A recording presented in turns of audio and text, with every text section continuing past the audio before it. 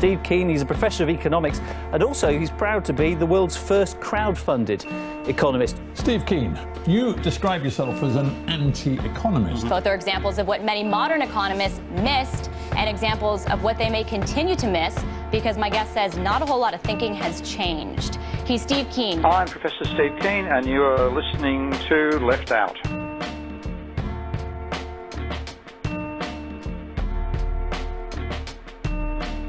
Hello and welcome to another episode of Left Out. My name is Dante Della Valle and I'm joined always by Paul Sliker and Mike Palmieri. So before we get into the episode, as usual, I just want to let you guys all know, first of all, thank you to everyone who has supported us on Patreon or is engaging with us, sending us in questions. We love it. We put it in our episodes. We have them in this episode. It's great. $3 to stitch in your audio from a question. All you need to do is leave us a voicemail. If you pay us $3 on Patreon. We know everyone's hurting in this economy right now. Yeah, but... well, you know what? Let me walk that back so to make this clear. Definitely looking at the kind of responses on social media, I don't think it's clear people understand what we're trying to do here. So we'll always take questions on social media.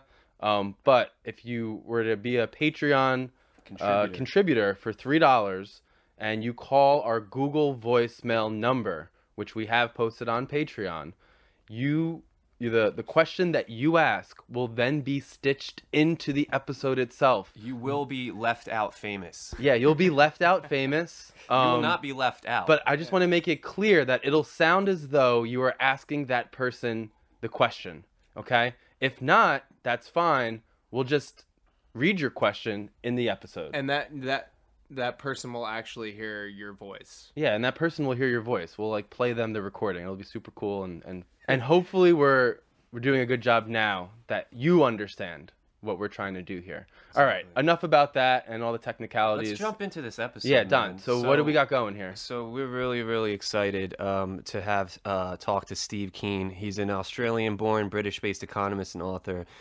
He was formerly an associate professor of economics at University of Western Sydney. And then in 2014, he became a professor and head of the School of Economics, History, and Politics at Kingston University in London. He's also a fellow at the Center for Policy Development. Professor Steve Keene just came out with a book that's only, I think, 147 pages, but it's probably the most useful 147 pages, in my opinion, that's came out over the past year on economics. It's called Can We Avoid Another Financial Crisis? Pick up the book. Professor Steve Keene's a pretty special economist in that profession, in the sense that he is a heterodox economist, which is what we focus on interviewing on this show quite frequently. But he actually was the first economist to accurately predict the 2007-2008 financial crisis, I think early as 2005. Yeah. So without further ado, let's do it. Yeah. So sit back, relax, and enjoy this episode of Left Out. All right. So welcome to Left Out, Professor Keene. Good to be here. I would like to just start off with you kind of briefly describing how you got into the economics profession, and just kind of give a short little biography of how you ended up doing this kind of work. Sure, it's going to give you a lengthy one if you like. I was a fairly sharp school student, and when I did economics at school, I had a couple of very good lecturers as well as teachers who kept me inspired in the subject after having 6 years of lousy physics teachers who turned me off physics, unfortunately. And I got to university expecting to be using some of the techniques I'd been picked up from some of my teachers, which involved dynamic analysis. And I was also doing mathematics at the same time.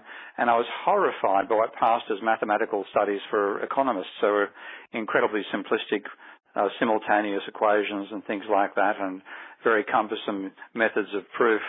So as well as being sort of starting off in the, if you like, the right end of the spectrum, believing in what I was taught in economics at school, which was that everything works perfectly if you only have markets and if you abolish monopolies and unions, everything will work well. But I also wanted to see this put in a dynamic sense, and I saw nothing dynamic in what I was being taught in economics. And then I had a lecturer drive a truck through my confidence that conventional theory described the world accurately with what's called the theory of the second best, which he explained to a first-year class. At which stage, if you hear this stuff when you're at the master's level, you've already absorbed so much nonsense that it doesn't strike you as absurd. But if you start off and say, hang on a second, this theory turns upside down all the conclusions I thought applied about what's the advantage of having, competitive markets versus having unions and monopolies. I thought if the theory is this easily overturned by a simple concession to reality, as it was using what's called the theory of the second best, there's got to be something wrong with the theory. So rather than relying upon the textbooks, I started reading the journals and was horrified to find that there was a debate over the very nature of capital in the annals of the Economics Journal and a range of other influential journals, which the critics of the conventional theory won, and was this conceded by Paul Samuelson in slightly after that in the mid-1970s. And I realized that what I was being taught wasn't an education at all, it was an inculcation. I started reading more broadly again, and as it happens, at the end of the Vietnam War, Australia was one of the foolish countries that joined America in that pointless excursion. All the energy that was bottled up in people like myself to oppose the war was suddenly liberated, and we started taking on how we were being taught. This is back in 1973 at Sydney University, and what started as a strike over teaching of philosophical aspects of feminist thought in the philosophy department being blocked by one of the professors led to revolts in all sorts of departments, including economics. We took on the professors and won a campaign to have a Department of Political Economy established. So that's right back in 1973. And it was the only, I think Sydney University was the only university on the planet that had a group contraining about the teaching of economics, a formal group in that sense. And ever since then, I've been looking at economic theory and thinking this is dangerously diluted nonsense. It doesn't actually describe capitalism. And whether you're a critic or a fan of a system, you need to describe it accurately before you can make any sensible judgment. So I've, since 1973, been campaigning in various ways for the reform of economics. But I knew at the same time you wouldn't have any success on this front unless there was a economic failure that was completely caught the mainstream by surprise and exposed to the public that this theory just doesn't work. And of course, that was the financial crisis of 2008. So that's Steve, really when I came to prominence. Let me stop you there. Let's get in a little bit far more too long.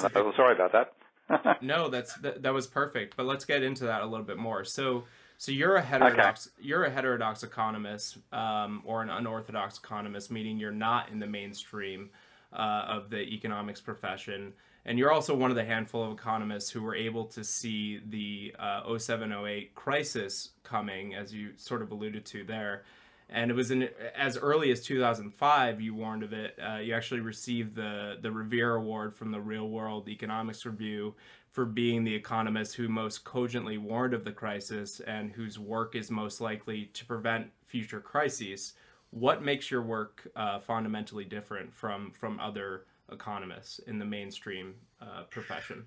Well, in terms of comparing it to the mainstream has got several obsessions about how one has to do economics. The first is that you have to model the economy using equilibrium as an incredibly important organizing principle, and they'll spend their time working out what is the equilibrium, meaning a situation which means that everybody engaged in this can't gain by changing. So it's an equilibrium that satisfies everybody's objectives as best they can satisfy them.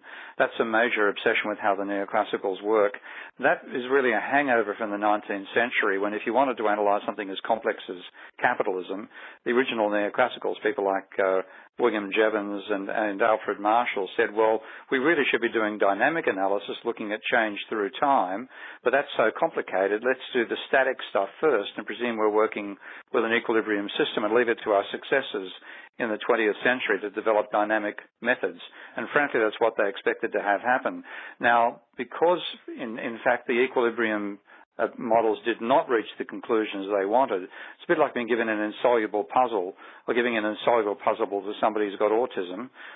They'll just continue trying to solve the puzzle. And that's fundamentally what neoclassicals have done. Rather than developing dynamic analyses, they've stuck with an extension of the static stuff of the 19th century.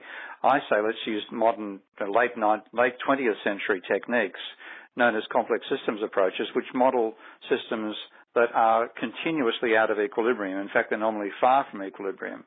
And that was originally developed in meteorology, but these techniques have been around for half a century now. So I work in non-equilibrium analysis. The second part of the mainstream is people think economists are experts on money. In fact, in the beginnings of the discipline with Adam Smith, he dropped this little term about saying that humans are the only creatures that barter. And this was a barter model that became dominant in both the classical school and the early neoclassical school, saying money was just a veil over barter, so let's ignore money. Now that's nonsense. A capitalist economy is fundamentally a monetary one, but that belief that it's non-monetary meant that even in 2007, what's seen as the canonical neoclassical model by groups called Smets and Wouters, published in 2007, had, I think, 7 fundamental equations to it, none of which involved the financial sector, because they thought the financial sector smoothly reflected what was happening in the real economy, and they actually derived what they saw as results about inflation and so on from projections from a model in which money, banks and debt played absolutely no role. I think it's totally deluded, so I work for a monetary model. And the final difference is they also believe that you should derive the model of the overall system from the model of the individual parts that make up the system, which is, people see that as a reductionism. You reduce a big problem to a small one and solve it.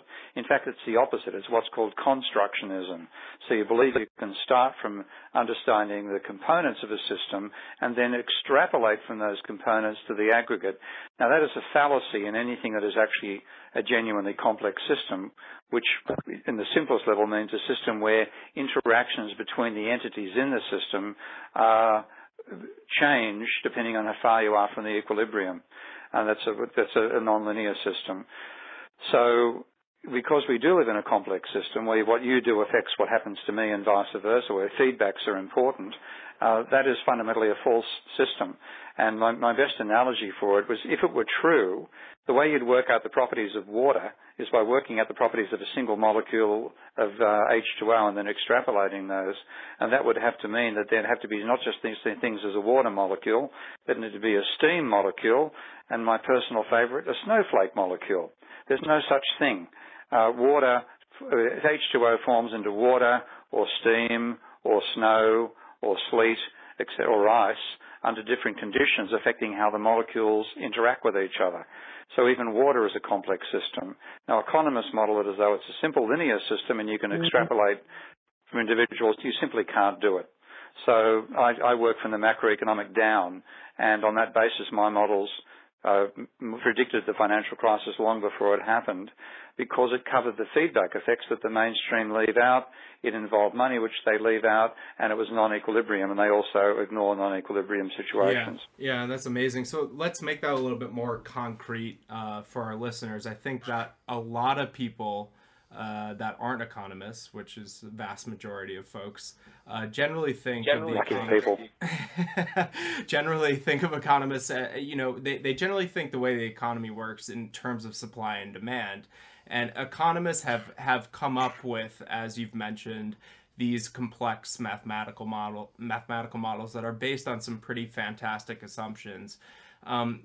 Explain a little in the most simple terms the ones that are used in mainstream macroeconomics, specifically as you were sort of mentioning the DSGE models, the models of the neoclassical tradition or mainstream tradition that economists use as a basis of modeling economic activity, and why they might be a bad way to model capitalism. And some of our wonkish listeners might know that although these are macroeconomic models, they actually derive, as you mentioned, from microeconomic foundations. And in other words, starting at the individual, the rational consumers maximizing utility, and firms who are maximizing profits. And they've got to reach equilibrium in their models. Can you just go into that a little bit more, but in the most simplistic terms for some of our listeners who are totally new to this info? Okay. Well, the mainstream models, and they're called dynamic stochastic general equilibrium, as you mentioned, DSGE models, and that sounds really advanced and complicated, and in fact deriving them mathematically is an incredibly tortuous process. But what they start from is the belief you have to derive the macroeconomy, what happens at the aggregate level, from the behaviour of individuals, and they started off initially with the idea of what they call a representative consumer, on one side, maximising utility by making a choice between work now, which gains income, and leisure now, which means you relax and enjoy the income you've earned. So there's a leisure-labour trade-off for the household in deciding how much labour it supplies to the factories. The factories also happen to be owned by exactly the same individual. So this consumer, who was a worker, was also a capitalist, owning the same firms, and then making a labour-leisure trade-off to decide how much to supply to the factory that he owned to produce output which he then consumed to maximise his utility over an infinite time horizon. So they presume you make decisions now about what to spend based on what you expect to be the conditions for both technology and your tastes over an infinite time horizon. And therefore, if there's a change in the interest rate, that will change the labour-leisure trade-off for you over the infinite future, and therefore the interest rate will have a dramatic effect about how much you consume. Now, if you think it's total fucking bullshit, you are correct. It is total fucking bullshit, but that's what they believed. And the reason they do it, actually you have to track back and say, well, why on earth do they have this idea of a representative consumer in the first place? Why not have two classes of consumers, wealthy consumers and poor consumers, or dare I use these terrible Marxist words, capitalists and workers? The reason was that when you go through microeconomics and you learn how to derive a demand curve, and this is an important part in the inculcation of the student into believing the neoclassical theory, they start from saying, well, individuals can be described as having preferences, and these preferences between different goods are shown effectively like isobars on a weather map. You know, you'll see all these curves you're used to seeing on the TV screen, linking points of equal pressure. Well, they'll say we can use exactly the same idea to talk about the utility you get from consuming different numbers of goods. And the more you consume of each good, the more utility you get, but at a higher level. And so what they show that you can have, like you might consume lots of bananas and very few biscuits, or lots of biscuits and very few bananas, and both you can find combinations of biscuits and bananas that give you equal utility. That's what they call an indifference curve. And they then say that's your preferences, and then they say you decide how much to actually consume by having a budget. And they'll say, well, your budget consists of an income, which we take as given, and then relative prices between bananas and biscuits.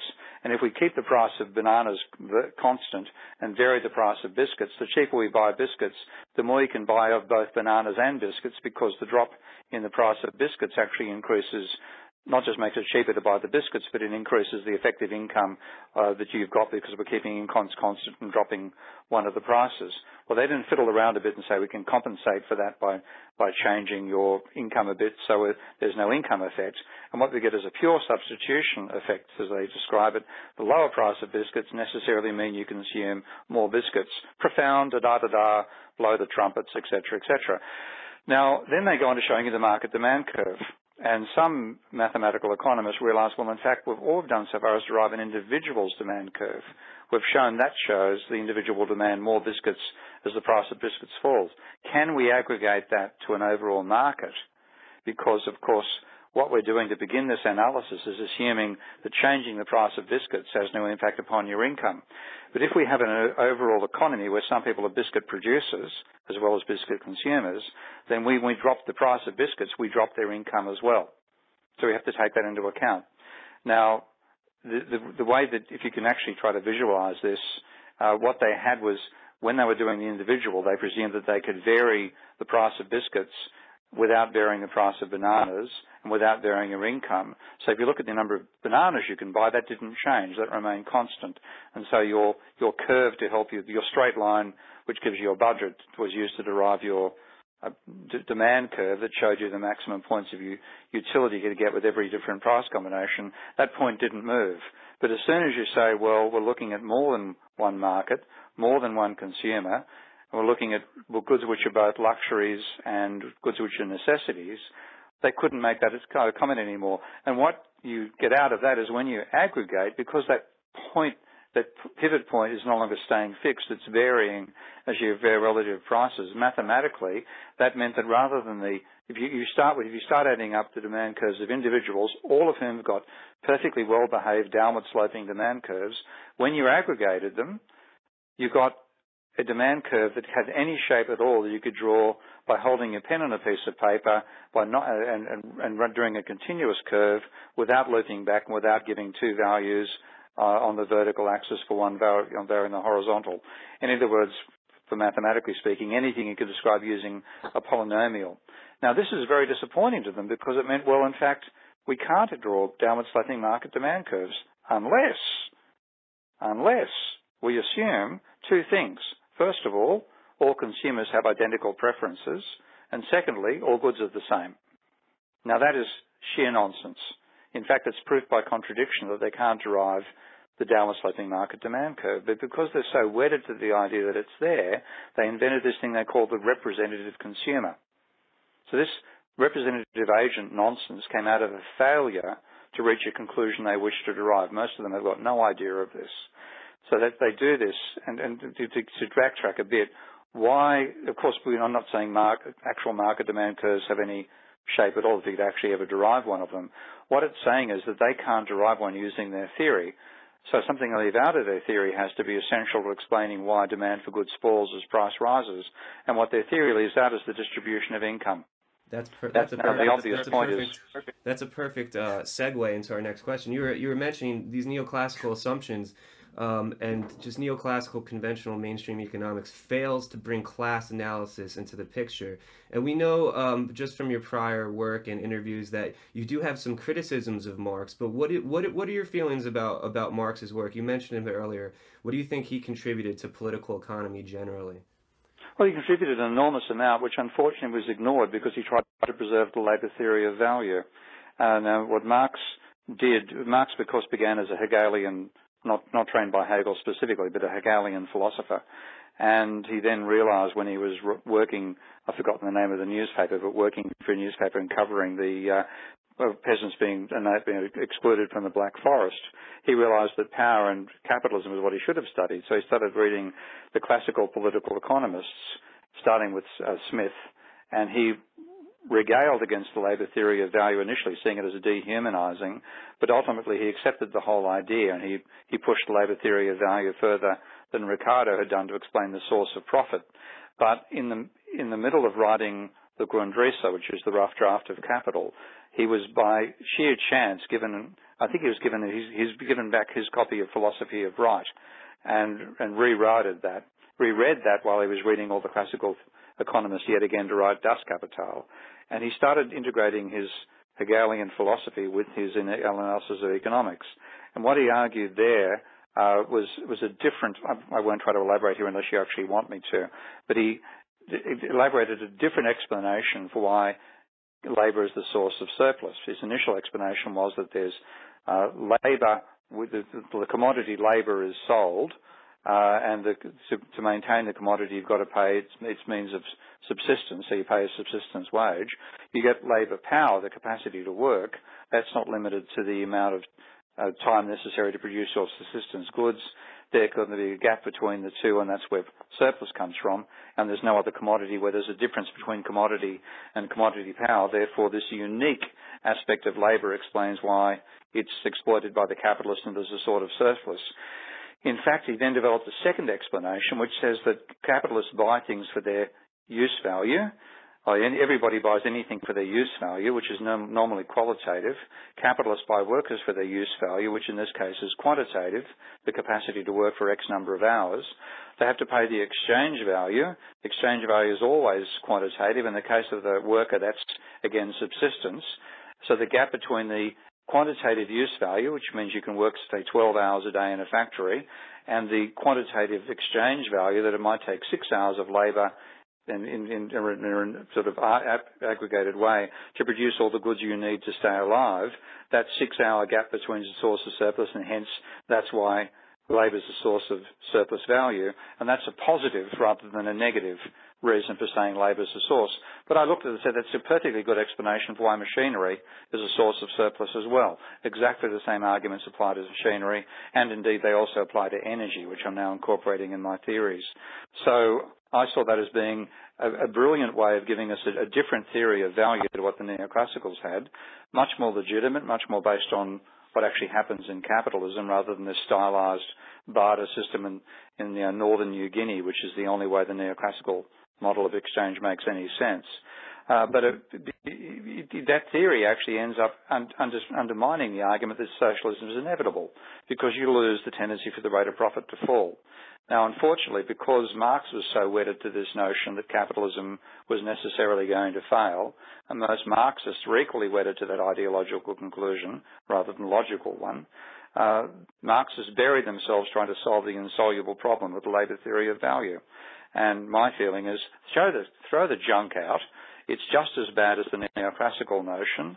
Let's use Marx's philosophy to build a sound foundation for a modern dynamic analysis of capitalism. It won't necessarily conclude capitalism is going to go extinct, but I think 40 years after or thereabouts after the fall of the Berlin Wall, we've got to admit that inevitability isn't looking so crash hot, even though capitalism's looking pretty shit at the moment as well. Yeah, that's a great point. And Marx also had a lot to say about capitalism in terms of its inherent instability and its tendency towards crisis.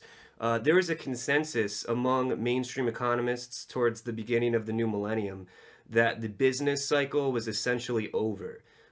Explain for us and for our audience what the business cycle is, why economists believe that they had found a cure for it, and what they fundamentally missed in their analyses.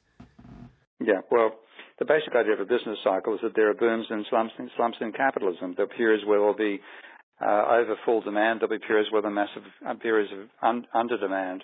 And Marx identified that very, very well, actually, in Chapter 25, I think Section 1 or Section 3 of Chapter 25 of Volume 1 of Capital, with a brilliant little explanation of why it happens. And it's not the only reason for a trade business cycle, but it's a good one. And he said that if you have a booming economy, the boom will mean that workers can demand wage rises. Because they can demand wage rises in the two-class system Marx was using, that necessarily means profit falls. With profit falls, because capitalists are motivated by profit to invest, they stop investing. That drop in investment means the amount of demand for labour falls. And the amount of demand for labour falls, workers ultimately find their wage levels falling. Because their wage levels fall, that restores profit share, and you get a cycle again. That was Marx's explanation. And I took that and I added the existence of debt to build my model of Minsky. So that's one brilliant explanation for cycles. Another one comes from Schumpeter, and Schumpeter argues that innovation is what drives the cycles, and capitalist innovation tends to occur in clumps for a simple reason, again, that if you come up with, let's say you're the first person to invent, I don't know, let's call it a digital piece of currency. Maybe let's even call it, say, like a cryptocurrency. You invent a cryptocurrency, and because that cryptocurrency appears to succeed, lots of people then try to make rival cryptocurrencies, and there's suddenly a bubble in cryptocurrencies. And then of course when it comes to fruition, only a few of them are going to succeed. When they come on the market, they undermine their competitors, in this case supposed to be fiat money. So there's going to be a slump in all those producing fiat money, and you get booms and slumps coming in a technological cycle. That's from Schumpeter's contribution. There are other versions as well, cycles driven by even inventories. And what I've added, this is working on Hyman Minsky's work, is cycles driven by credit. So all this stuff means capitalism is an inherently cyclical system. And what the neoclassicals leave out, they've got this obsession about believing that if it wasn't due to exogenous shocks, capitalism would be in perfect stability all the time, perfect equilibrium. And for that reason, they see crises as being due to being hit by big shocks rather than small shocks. And since you can't predict the shocks, you can't predict the business cycle either, but the business cycle to them is just the reactions of a smooth equilibrium tending system to being hit by random shocks. Now that's crap. And of course the argument that it's actually endogenous, which Marx was part of, has been well and truly resurrected by the financial crisis and its aftermath. But the neoclassicals, of course, are trying to restore back their nonsense equilibrium vision. Yeah, and I just want to make it really clear for our listeners what you're saying, which is probably not what most people think about when they think of what economists do. But economists literally do not, what you're saying, include the activity of money, banking, or debt into any of their models. And I think this is a good segue into our next question, which is, can you tell us who Hyman Minsky was? I know he was very influential on your work, as you just mentioned, and obviously he's prominently featured in your book. What's his relevance for economics and your work particularly, and how does this radically change from orthodox economics? No, I can actually give a bit more background for an audience like you've got yourselves, because Hyman Minsky's parents were Mensheviks, and they met actually in Chicago, I believe, but they were driven out of Russia. They were Russian Mensheviks by the Bolsheviks, and therefore they were were very well and truly acquainted with Marx, but critics of the Bolshevik attitude. You can have, build socialism on a feudal background. And when Hyman was born, he was born not long before the Second World War. He was old enough to actually enlist at the end. He came back, did a mathematics degree, undergraduate mathematics degree, then did a PhD under Joseph Schumpeter. And with the background he had with his parents, having a Marxist background, he was quite prone to see capitalism as an unstable system. And of course, they came over. I think he was born, sometime around the Great Depression. He lived through that as well. And so the question he set himself, the intellectual question, is what causes Great Depressions? And his perspective there was very, very simple. He said, because capitalist economies confine themselves in this state, to model them, you must have models in which crises can actually occur. And in that case, therefore, the neoclassical model in which crises cannot occur, or only due to something outside the system, is not a model of capitalism. So what he tried to build was a model which could explain how the Great Depression occurred.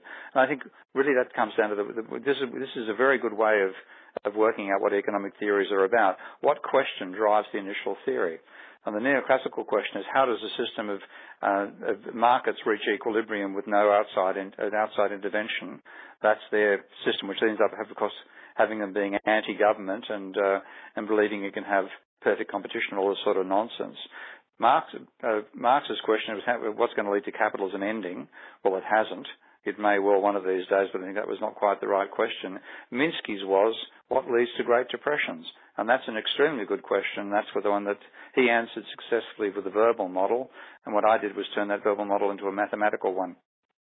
Thank you for that. I mean, you mentioned it prior as well. I mean, one of the big things is, the entry point in which you begin to develop your questions have as much of an impact as where you arrive in the end of it. But you brought up the idea of private debt and the effects that it can have on that. And I'm sure that you've seen there's been reports coming out finally that credit card debt has now topped $1 trillion in the United States. There's a couple of economists who are on the different news networks who are saying that there's nothing to worry about if you were to take this debt and look at it in terms of GDP per capita. The rate's actually smaller than it was before 2007. Can you lend some of your thoughts as to what someone who's reading those headlines should be thinking? Yeah, well, the reason the mainstream doesn't know what they're talking about with money is their model of banks is what I call the Ashley-Madison model of banks. And that, you know what Ashley-Madison does. You said I can use 4-letter words here? Yeah, absolutely. Go for it. Okay. Well, Ashley-Madison won't actually fuck you, but will introduce you to somebody else who wants to fuck you for a fee. And that's pretty much the model they have of banking. Banks don't actually lend you money, but they'll introduce you to somebody else who will lend you money, and they'll charge you a fee. And in that case, what's going on in terms of banking is that it's fundamentally, what happens behind people's bedrooms. You shouldn't interact. The state shouldn't be involved, et cetera, et cetera. And it doesn't need. The intriguing thing in their model is that because you have one non-bank agent lending to another non-bank agent and the bank charging a fee to make its own money out of it, there's no money created. That's their model.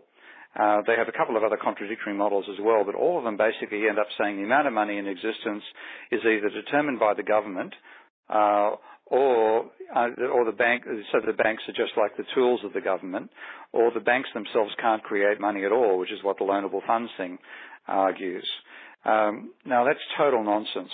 because banks do lend money, and the school of thought that I've been part of, which has existed now for at least 50 years, call themselves endogenous money versus exogenous money. We see the mainstream as having a model of exogenous money because money effectively drops from government helicopters onto the countryside. That's Milton Friedman's model. But endogenous money doesn't really explain what the hell we're talking about, so I've given it a different title. I call it Bank-Originated Money and Debt, which has a great acronym of BOMD. And what that means is when a bank lends you money, it doesn't actually lend you money. It creates money because it says let's say you want to buy a house in Houston during the bubble. And they say, oh, that's a great idea. Here's $1 million, which we're going to credit your bank account with, so you can actually give that to the vendor and buy the house for $1 million. And we're going to also record you owe us $1 million on the asset side. So when the bank creates the asset, which is for itself, which is the loan, it creates a liability for itself, which becomes your asset, which is the money with which you buy the house. It's actually created money, and you then spend that money, so that credit becomes an addition to aggregate demand. Whereas the neoclassicals believe that all demand, credit just simply swaps demand from the lending agent to the borrowing agent, doesn't actually create any more money, and the one person's increase in capacity to buy is offset by another person's fall in capacity to buy. That's their basic model. So they ignore credit. Now, of course, that's totally wrong when credit actually adds to demand, and the real punchline for something like the financial crisis in 2008 is that when the banks started cutting back on loans, and when people tried to repay their debt, and when people went bankrupt, credit went from being positive to negative, and the size of the turnaround was huge. Credit went from being equivalent to 15% of GDP in 2008 to being equivalent to minus 6% in 2010. So effectively you had a 20% fall of demand, aggregate demand in the economy. That's what caused the financial crisis. Now neoclassicals are completely blind to that because they think, well, credit doesn't add to any demand. Yeah. So, I mean, I think you very elegantly just exploded the myth that is sort of circulated throughout mainstream economics, which a lot of mainstream economists will just say that banks are merely intermediaries. But I want to back up just for a second to make sure that people really understand this, because I think it's a very important point. Can you just explain again exactly how money is created? Yep. Well, let's start with if you actually created a bank in the very first instance. Let's say you raised $10 million and you're going to start a bank in, I don't know, let's say Western Samoa. I'm actually using an example I know of. With that $10 million, you have $10 million in equity. You have zero assets and zero liabilities. So nobody's got a deposit account. Deposit accounts are liabilities for you. You haven't given a loan to anybody, so there's no assets for you either. So if somebody comes along to you and says, I've got this great idea for buying a house in Houston, and it's $1 million to buy the house, then you say, oh, here's $1 million loan, so you got $1 million in assets, here's $1 million deposit, so you can buy the house, and we've now got $11 million. You've now got your equity is $10 million. You haven't touched your equity yet, but you've created $1 million in loans and $1 million in liabilities. You can keep on doing that until such stage, if you're a conservative bank, because you have, let's say you've got $100 million worth of loans, you've still got $10 million worth of equity. You've created 10 times as much loans as you have equity and 10 times as much deposits as well. So you've used that initial equity to create money. Now what happens during a bubble is the banks get more and more speculative about how much money they're willing to create. So you might get to the stage where the ratio of loans to equity is 30 to 1. Now, in that situation, if 3% of your buyers actually find that they can't spend money anymore, then you can go bankrupt, because a 3% fall in the value of your equity when you have $300 million worth of loans, leave it out of $10 million of initial equity, that 3% failing is equal to your equity, and you go bankrupt as a bank. So I think I've got a bit complicated here, pardon me, but the basic idea is banks create money by creating a loan simultaneously, and the limit to how much they can do that is not the amount they've got in reserves, which is completely irrelevant to the amount of lending they can do. It's actually based on how much leverage they're willing to have against their equity base. And the more leverage they get, the more they are likely to get in a situation of being able to be wiped out by a small downturn in the value of assets, which is what happened in the financial crisis. Yeah. Yeah, you nailed that. And so now I want to talk about public debt. So the debate, we're based in the States, obviously, and the debate around Washington here revolves around this hysteria over what policies and spending will impact the national debt or deficit, and the question of how are we going to pay for it. I want to ask you a question that's probably mostly associated with modern monetary theory, the macroeconomic theory that shows how governments like the U.S. have a national currency that's fiat money, where there are really no fiscal limits to how much a sovereign currency issuing nation can spend, given you have the real resources to do it. A lot of our listeners beforehand had this question, so there were probably 4 or 5 people who asked the same thing, but I want to give a Twitter shout out to Rob's Noise who asked it first. But let me ask you this. So it's hotly contested between modern monetary theory economists and other heterodox economists and mainstream economists. The question of, do federal taxes fund federal spending, and are taxes needed for revenue? And I'm talking about in countries specifically like the United States, the UK, Canada, Japan, China, Russia, and Australia, where they all have sovereign currencies. Yeah, it's complicated for people to get their heads around this, because what they tend to do is extrapolate what they know about a household to the government.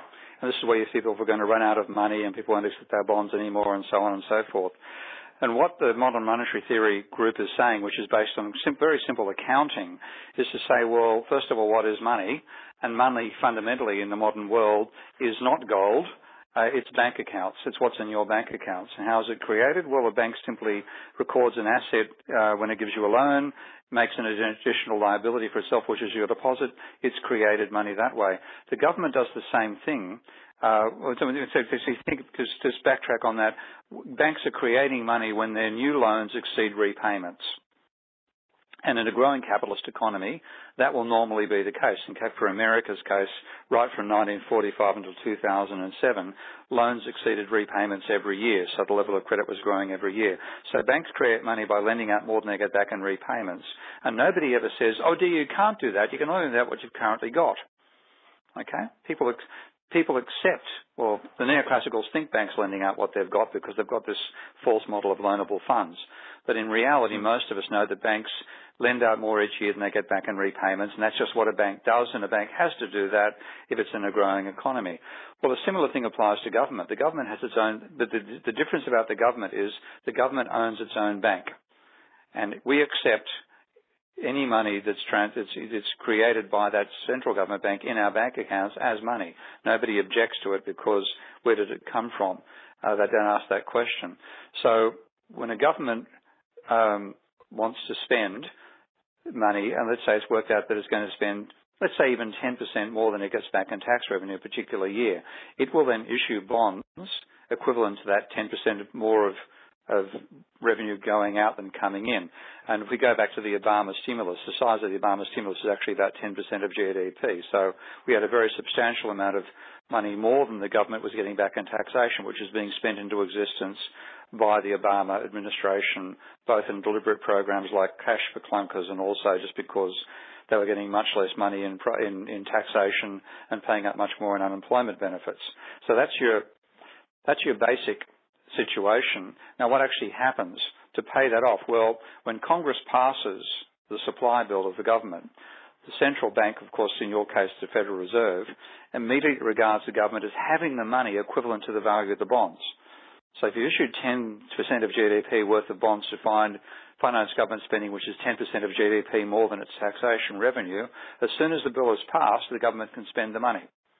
Now, what it does to spend the money is the bonds are so the government can spend 10% more of GDP than it gets in tax, and it does it. How's it actually financed? Well, the central bank issues those bonds, and it effectively also underwrites the bonds. So if it was the case that only, say, 10% of the bonds were sold, effectively the central bank would operate as the underwriter for the other 90%. And simply record that you've got the money in your account. We've bought 90% of the bonds, 10% have been bought by the private sector. You can spend 100% of the value of the bonds. Now, in fact, what happens, and this happens even when bonds are yielding virtually zero, the finance sector always buys everything on issue. In fact, they're normally oversubscribed. And the reason that the people do that, even you're buying bonds for giving you lousy yields, is the central bank is forever involved in what are called open market operations. It's buying and selling bonds off the financial sector all the time. If you don't have the bonds in the first place, you can't participate in that trade. And in fact, because of the fluctuations, even though they're very, very tiny, the fluctuations in the valuations of those bonds over time through the buying and selling operations, you miss out on a large amount of the potential trading profits you can make as a financial corporation. So the bonds are always fully subscribed. The government always gets the money that it wants. And if the central bank actually buys, let's say it buys 50% of those bonds through its open market operations off the financial sector, it creates that money exactly the same way that a private bank does by putting a deposit in your account. It will create the money in the financial sector's account.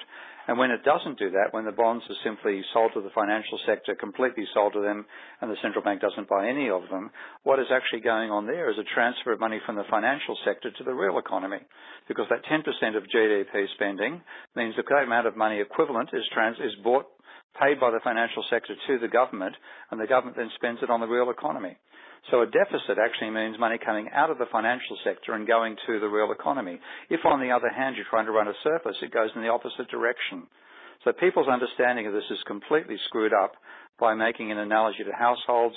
And the government, you're not like the household's not like a government, because if you were, you'd have your own printing press, which people would accept. Of course, that's not the case. So the government's in a very unique situation. And what modern monetary theory says is it should use that situation to boost demand when it's insufficient to employ, when private sector demand is insufficient to employ everybody who wants a job.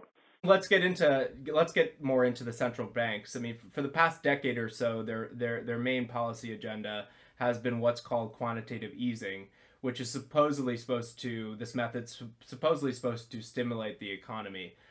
Can you frame it in a very accessible way for people to understand exactly what quantitative easing is, and then maybe we can get into what your thoughts are on that? Yeah, well, I'll start off with why they did it, because partially because they believe this theory that central banks, the private banks need reserves to lend. A large part of the thinking was, well, if we pump reserves into the private banks, that'll give them money they can lend out, and that'll stimulate the economy. If you look at Obama's speech in 2009 talking about why he rescued the banks, he actually says literally that $1 in banks can result in $10 of loans to the real economy, a multiplier effect which can stimulate demand far more than giving it directly to the public. Total bullshit, because that's not how banks actually lend. That's part of their logic.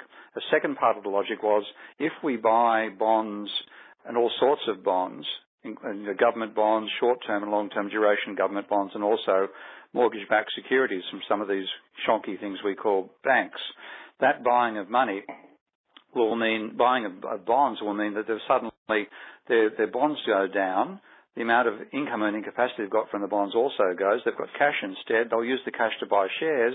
That will drive up share prices, making those people who own shares feel wealthier. They'll spend money, and we'll get a stimulus to the economy out of what they call a wealth effect. So that was their overall logic. Now, to run through it step by step, in the American case, the scale of quantitative easing was $80 billion a month, which meant that every month the Federal Reserve was promising it would be $80 billion on the buy side of bonds, which is $1 trillion a year worth of bonds they were going to buy off the private financial sector. Now, when you buy $1 billion worth of bonds, let's just work very simply here and imagine that $1 billion of bonds was then used, because this financial sector had $1 billion with less of bonds and $1 billion more of cash, and they couldn't buy the bonds because the government had already done that, they'd buy $1 billion worth of shares. If that then drove share prices up by $1 billion per year, then the people who owned the shares would sell them, let's say, and they might use $900 billion of that to buy other assets. So they might inflate houses a bit and go back into other shares. And they might spend $100 billion of that, buying a few minor consumer items, the odd Lamborghini, a couple of yachts, maybe some attendants to work on it, some people able to clean the cars for you, and so on. So 10% of that money might have turned up stimulating the real economy, but 90% of it goes into inflating asset prices. And that's what QE has actually done. It's made the wealthy wealthier and dribble out for the poor. It's been a very ineffective, in terms of bang for your buck, you may have got 10% of the bang, and most of the bucks have gone to the wealthy, exaggerating, making it even worse the inequality that was driven by the financial crisis in the first place.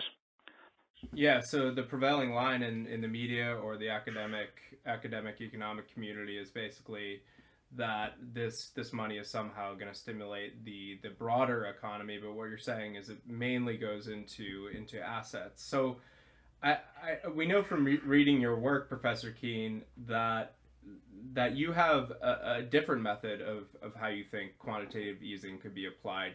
I believe you call it QE for the people. Could you explain? We want to get a little bit more into prescriptions here and what a lot of people who listen to this podcast, a lot of activists, people who are involved. What sort of thing can people start to demand, and how could QE be used differently? Well, I think the main thing to think about is that, as well as having workers and capitalists, we have creditors and debtors in this economy, and by far the most important social clash these days is not between workers and capitalists, it's between the financial sector and the rest of the economy. Because what's happened in the last 50, 60 years, say 70 years since the Great Depression and the Second World War ended, is that the level of debt, private debt, has risen to the highest it's been in the history of humanity. And like in America's case, it wasn't all that high compared to some of the other countries, but private debt in America went from about 35% of GDP in 1945 to 170% shortly after the financial crisis. It's now down to about 150%. But with that huge amount of credit, debt in the economy, first of all, the rentiers in our social system, the financial companies which don't actually create the wealth, but the debt that they've got gives them a charge on the income being generated by the wealth creators, the workers and the capitalists in our economies. They're getting an absolute fortune. The rest of us are getting a small amount, and also our willingness to, at one stage, just to put some numbers on that, I think by 2007, 50% of the profits of capitalist America were going to the financial sector. That's far too high. That's the parasite. That's not a productive sector. So you want to get that level down. And if you go back in history and look at what's actually happened with the history of debt and credit over the millennia, way back in the very, very earliest civilizations, credit was also the basis of exchange, and because money rates were usurious and most lending was done around the crop cycle, what you'd have over time is people be unable to pay their debts. They'd become a debt slave of the landowner, and as that happened in the Sumerian Empire, which is the first major empire in humanity's history, that meant that the number of people who could be recruited to fight in the army was falling because the army could only consist of freemen. So the rulers of Sumer were faced with this dilemma. If we let the levels of debt continue accumulating, we won't have an army to defend the empire. Simple solution, execute the moneylenders. And then over time what became institutionalized was a jubilee.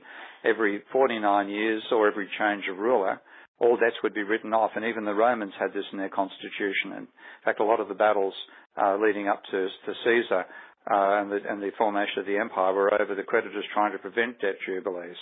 So we need to bring back debt jubilees, and it's actually easier in our time than it was back in the ancient times, because rather than money lenders and all those sorts of things, we have banks using double entry bookkeeping to create money and debt. We have the government, which can also use double entry bookkeeping to create fiat money without debt for the recipient, and with debt that it can finance with its own bank as well.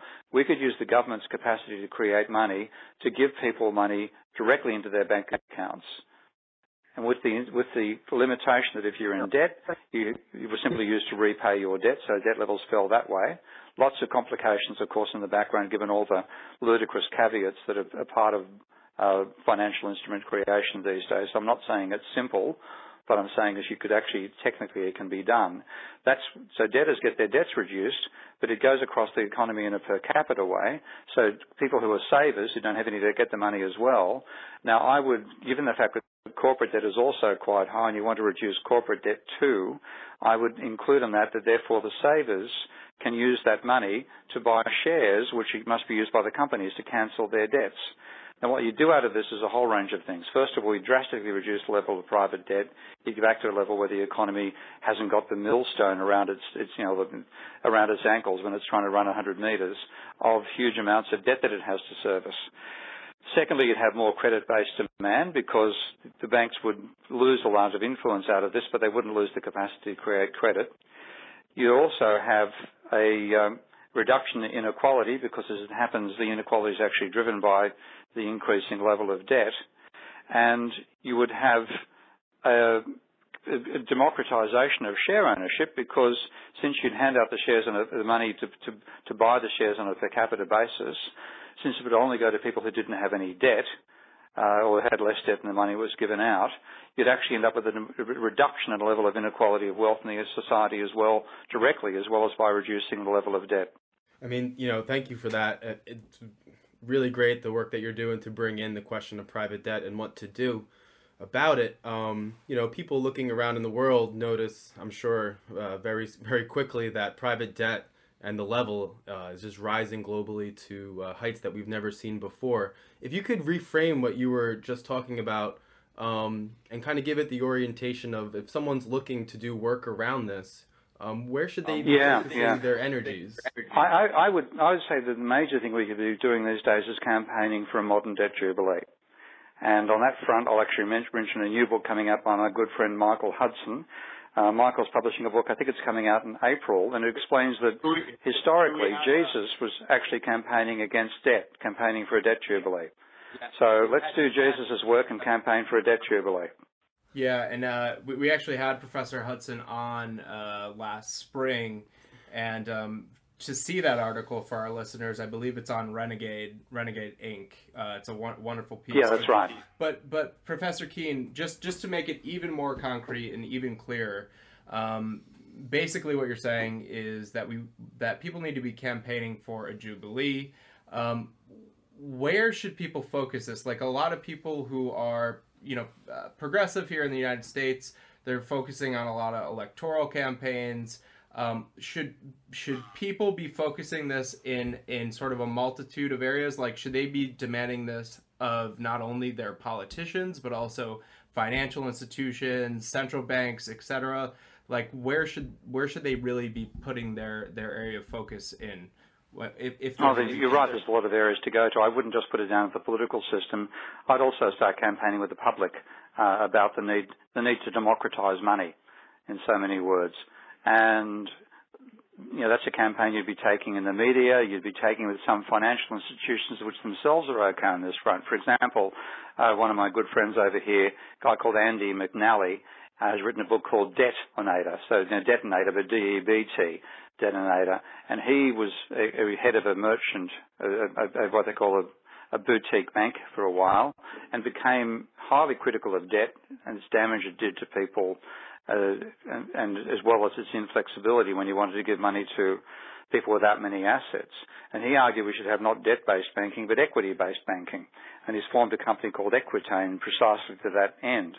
So you can find people in the finance sector who will actually agree with you that things are totally rotten there and need to be reformed. So campaigns have to be taken on a whole lot of fronts, but a huge part of it is the public has to learn how money is actually created now.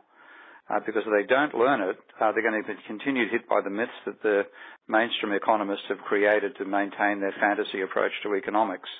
And those myths then disempower people and frankly are also responsible for a large part of the increase in private debt because part of their theory, called the Modigliani-Miller hypothesis, says that the level of debt versus equity doesn't matter. And in fact, if you pay taxes and you get an interest rate deduction on the tax payments, your best situation is to be 100% debt financed.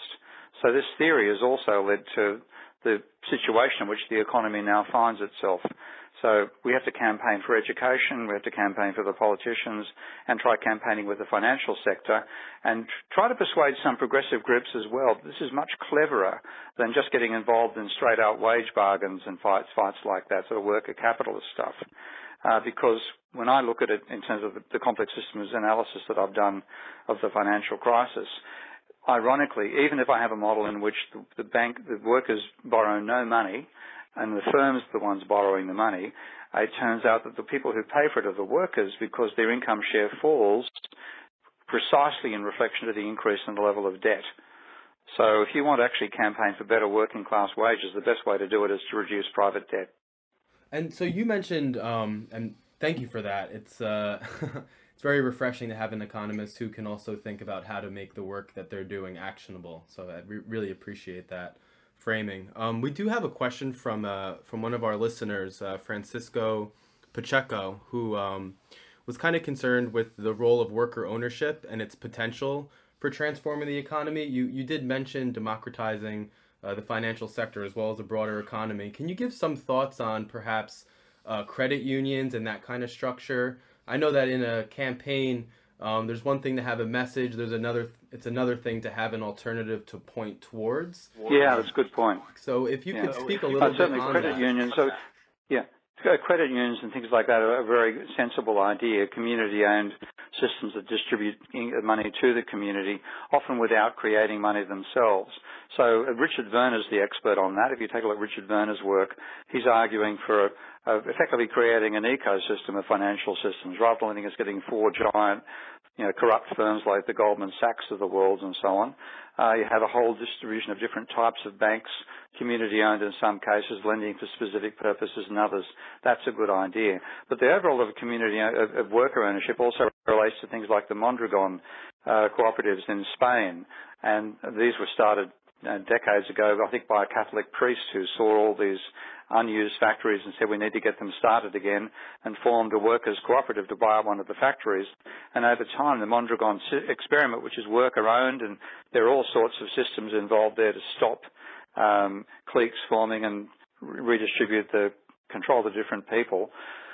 There are problems with it as well, but the Mondragon region of the world has been growing faster than any other part of any other region of the world for something like 30 or 40 years. So it works, worker ownership works, but it's difficult to manage. It's not straightforward to be both the worker and the boss. So they've got lots of complicated lessons to learn. But that idea of worker ownership, I think, is also something we need to campaign for. But the main thing is attack the financial sector by getting the level of debt reduced, which we can do easily once people understand how money is created. Yeah, absolutely. And just to follow up, even forms of worker ownership, they may not take the particular form of a worker co-op, but instead like an employee stock ownership plan, or what's sometimes known as ESOP.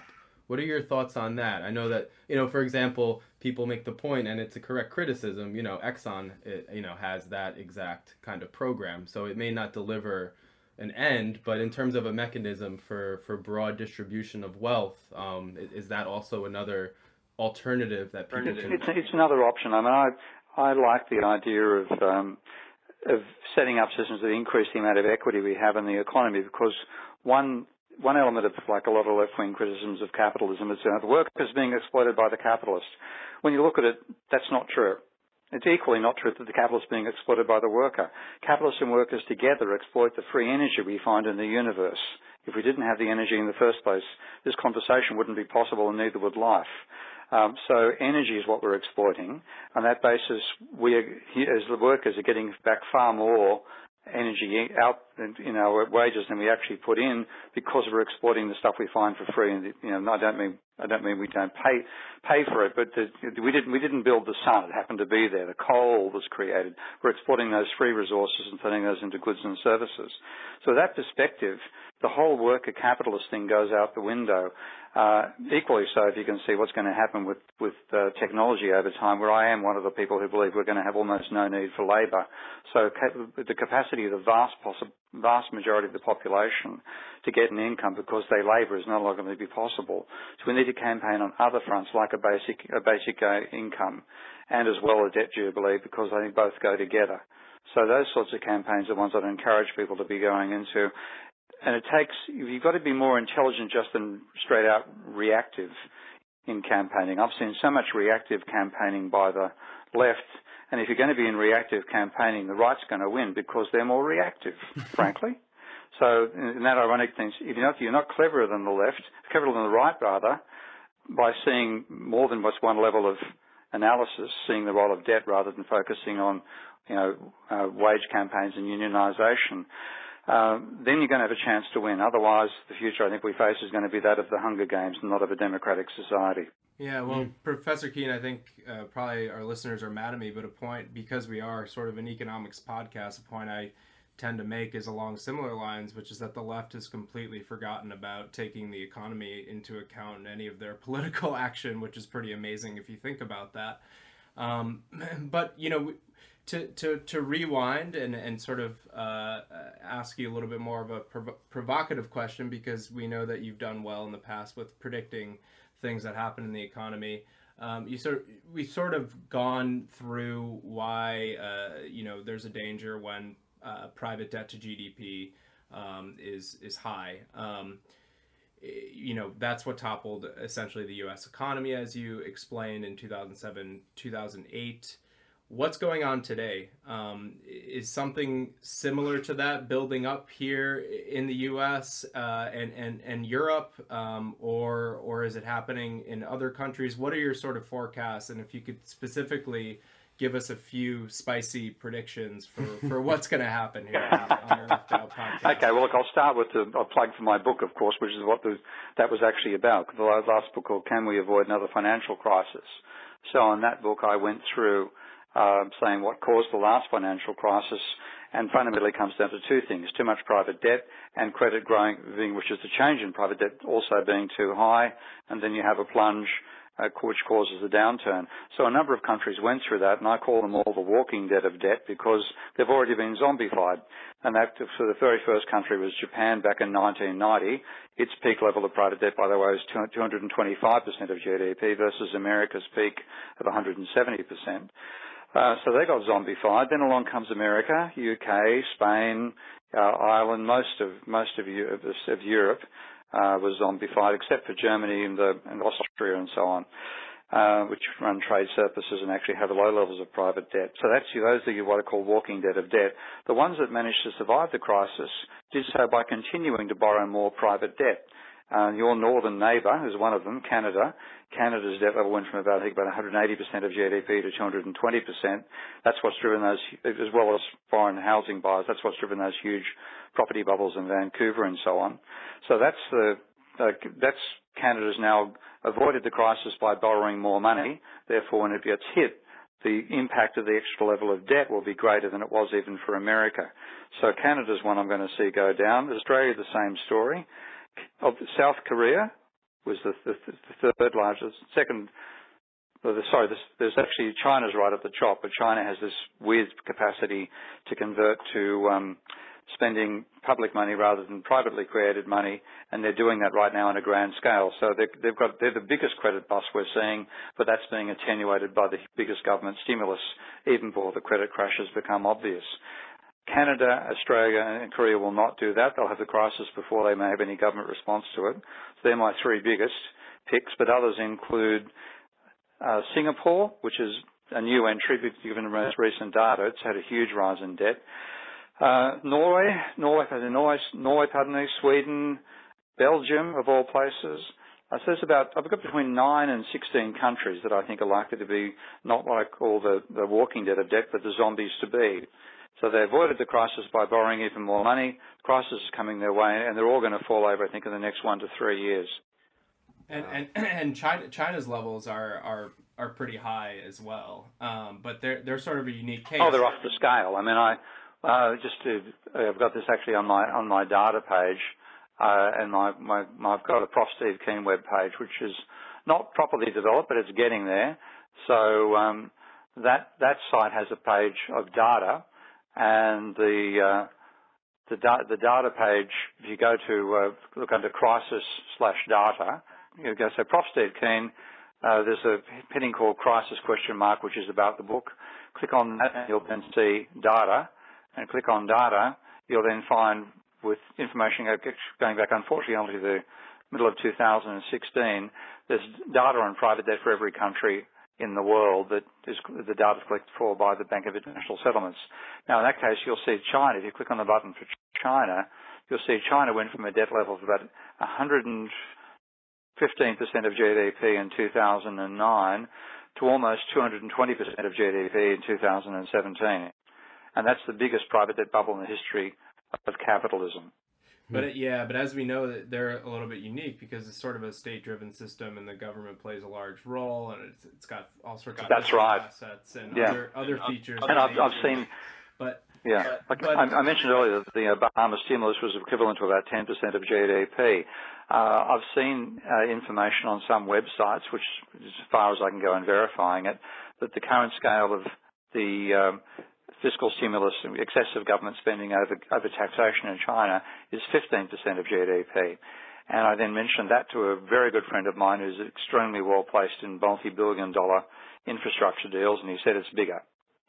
So in that sense, China's doing a stimulus before they even notice they're having a credit crunch.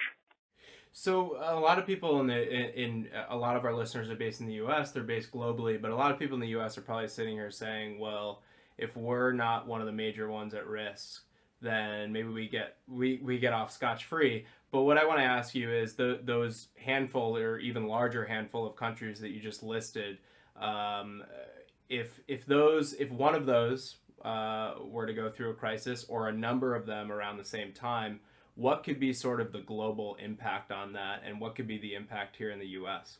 Well, the global impact is, of course, if those countries have a credit crunch, demand drops, and their imports from the rest of the world drops, which means the rest of the world's exports fall. So exporting countries find they're making less money, and therefore that's the direct credit effect of one of these countries having a downturn.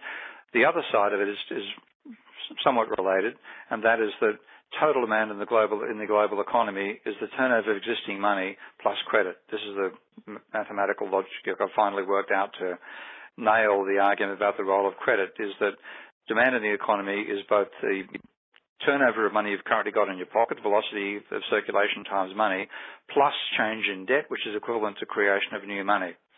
Now, that creation in debt can sometimes has been running, as like in America's case, at 15% of GDP before the crisis hit.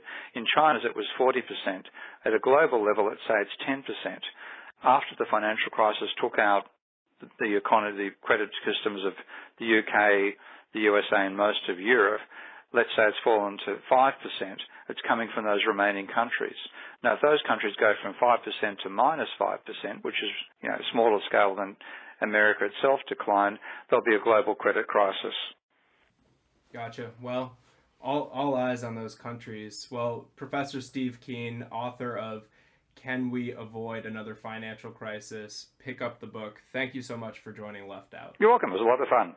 So thank you for joining us for another episode of Left Out. A really, really special thanks to Steve Keene for being so generous with his time and speaking with us. Please buy the book, Can We Avoid Another Financial Crisis? And we're also going to put a link to his Patreon. He's like the crowd-funded economist, as he likes to call himself. Yeah. And he's doing wonderful work there. You'll gain exclusive access to some of his data, his original articles that are not necessarily accessible to the public. So please go support his work. We'll plug the Patreon link in the show description. Yeah, absolutely. And then also special thanks to Corey Morgart, our audio engineer, Democracy at Work, and all of you listeners and supporters out there. We also have a Patreon page, and that'll also be in the show description. And we also hope that you click on that too.